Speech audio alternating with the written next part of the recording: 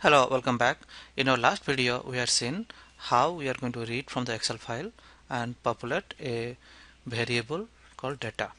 Alright, so in this video, we are going to use this technique to extend the program that we have written in the previous lectures, that instead of calling this find price like this, we will try to read from an Excel file, and whatever data we are going to get from that Excel file, that means whatever the destination city we are going to get from the Excel file, we are going to pass that one to this find price. So that way, basically what we're going to do, we can control the things from the Excel file itself. Like, if I want to, so once I write this program, once I complete this program using by reading from the Excel file, if I want to change the variable, I just need to change the variable here, and then I save it and I run the program. It will give me the prices. Alright, if tomorrow, if for the arrival city I want to change to something else, or instead of just 5 cities right now, I'm going to add 50 cities. Okay, so in that case we do not have to change the code. However, in this demo 2 program we have to change. So that is the rationale here. That is why I create a new program called WebDriver demo 3, and in this program my goal is to read from the Excel file and compute the price. Excel read, recall that we have a function, and that function is basically reading to this thing. So I copied this method and put that method in this WD demo 3, and that method is Excel read. Okay, so this method is again static method because I have to call from the main function, main method here. So exactly the code remains same. I didn't change anything else except that I just changed the name of the method. In the Excel read it was main, and now it is Excel read. And what I'm going to do, I'm going to call this Excel read from this main method. So first thing, I want to declare a variable. That variable is a 2-dimensional array. At this time I do not know what is the size of the array, so therefore what I do, let's do string. Since I don't know size of the array, just give data. Alright, so that array is just like this, data, and we do not know what is going to be there and what is the size of that. Then what we do, we call this function called Excel read. Okay, so this function is Excel read. So let's call this function, and this function is going to return a 2-dimensional array. I want to read from the Excel read, and then I will assign that whatever the value that came, I will assign to this variable called data. So after the execution of this step, I'm looking like this, something like this. This data, whatever we have declared in this thing, is now pointing to this array. Okay, so this is the first row, second row, third row, fourth row, fifth row, and sixth row, and this is the first column and second column. Okay, so essentially we got the value from this Excel sheet, and I put that in a variable, Java variable called data. Now since we have that variable, we can do something like this. For int, say I equal to 0,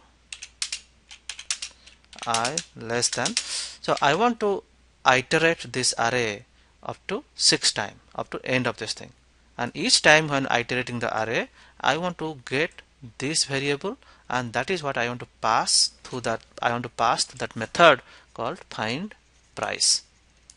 Okay, so that is the goal. So first for, and then how many times I'm going to iterate, that is depend on the length of that array. Okay, so that length. Then I'm going to do I plus plus, so I will increment I.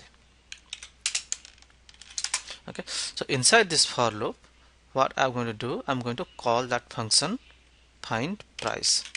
Okay, so this function I need to call. Remember, this find price method is going to take a destination string. So what is my destination string? The destination string is this one. Okay, so this is the destination string. So that means data. So to get this thing, to get LHR, it will be 1 and then 1, because this is 0 and this is 1. Okay, so that means if I give find price data I, so this is the first, whenever you're doing this first element, this is going to be I, then 1, sorry, 1. Okay, then this find price is going to return me a double, so therefore I have to declare a variable double price, and I'm going to assign the return of find price to that variable price. Alright, so with this we are almost done, but there is a problem. The problem is the first time when int I is equal to 0, so what is this pointing? This data is pointing to departure city. Okay, so so that means the first time it goes I is equal to 0, so data 0 1. So what is the value of data 0 1? So data 0 is pointing to this departure city and arrival city. So therefore the data 0 and 1 will pointing to arrival city. So if I give if I send this arrival city as the destination string, that means this arrival city is going to go here, and in a send key is here in a destination, right? It's going to be arrival city. There is no airport code which is called arrival city, so therefore this is going to fail. And what we're supposed to do is that either we eliminate this thing, when we read from the Excel sheet, when we read from the Excel, we should not have put this thing into the data, or else we can read from the second row. How to read from second row? Just do I equal to 1 instead of 0, just put it I equal to 1. So what does it mean? I is equal to 1. The first time it go to data 1 1. So what is the data 1 1? So data 1 1 is LHR. I hope you got the point now. So data 1 1 is LHR. And I'm passing that one to the find price. So second time this I incremented to 2. So then find price will become data I2. The I2 will be DFW. Then third time it will be ORD, LAX and CTG, and after that this for loop is going to finish because this condition is no more going to satisfied. Alright, so this is how we will find the price. See, the good thing about this, I don't have to write many times. So here in W demo 2 we are just doing price 1, price 2.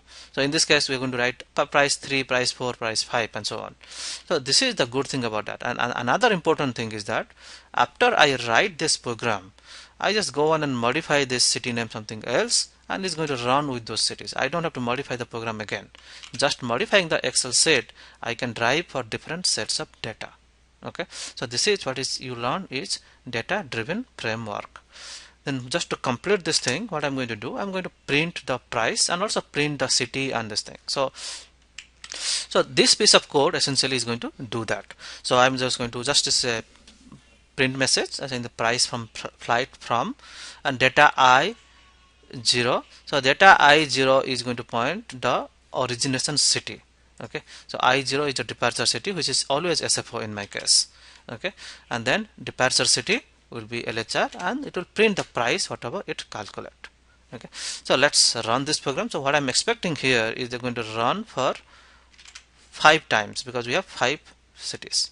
Okay, so 5 combinations of it is going to run. So I'm expecting this to going to run for 5 cities and going to give me the prices for each of this route.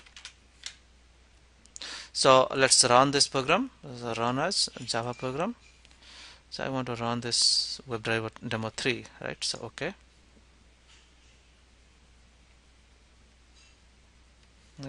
So here is going to start. Here is started right now. So it's going to do the flights and then do SFO LHR. So because that is the first. So SFO LHR was our first combination. So that's what is running right now. So it found a number, and what is that? So and then it is doing for the second time. Second data set is from SFO to DFW. So it's going to compute that, and then so let's see our. So the first time it's done. So therefore it is giving me the price from SFO to LHR. So now it is giving me price from SFA to DFW.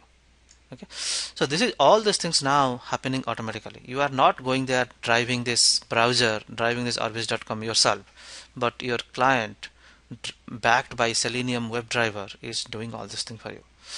So at the end of this thing, we are going to have two more prices. So we are total going to have 5 prices, and from there we'll determine what is the lowest price.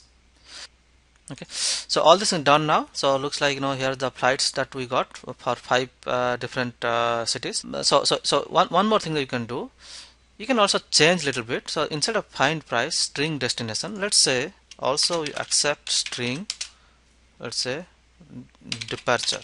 Okay, and then in the find price we call the function data I0. So this is data I0 is going to, so basically what I'm doing now, I'm passing two parameters. I'm capturing a departure, and what I'm going to do, I'm going to change this. Instead of SFO here, which was hard coded before, I just give DEP. In an Excel sheet, I will put different kinds of cities, different kinds of arrival cities, and then this program is going to automatically compute. Okay. Similarly, you can also, instead of hard coding this number, you can also put this thing in Excel sheet and then parameterize. So this is the advantages that you are getting by in the Selenium WebDriver environment, which was not possible in IDE. So not possible in IDE. So in the next lecture, we'll extend this program so that we will print only one price, and that price is the lowest price.